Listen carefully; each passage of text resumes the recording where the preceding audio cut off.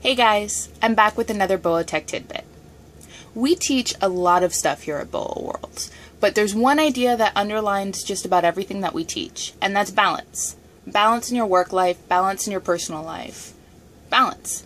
And one of the most important aspects of having a balanced lifestyle is having personal time, taking time for yourself. And believe it or not, your computer needs personal time too. Let me show you how to give it to it. Okay, so here's how you do it.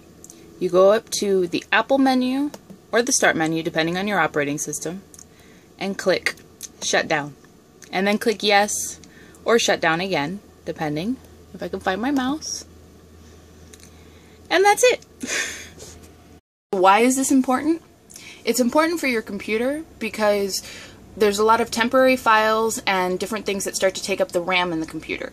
So every once in a while you need to truly shut it down and either restart it or just leave it alone for a little bit.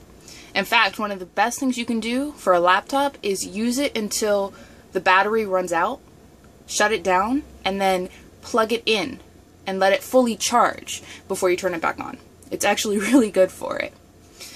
So that's how you give your computer personal time.